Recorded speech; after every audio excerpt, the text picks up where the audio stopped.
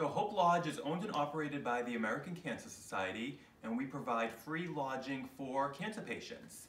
Eligibility to stay here is that you need to live more than 40 miles from your treatment center, need to be in active treatment, and need to be over the age of 18.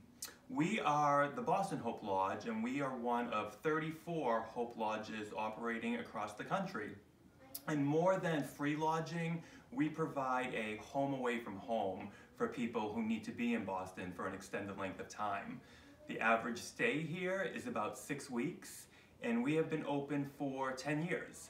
And in that 10 years, we have served over 4,000 patients from 49 states and 16 countries. We have saved over $25 million in lodging costs.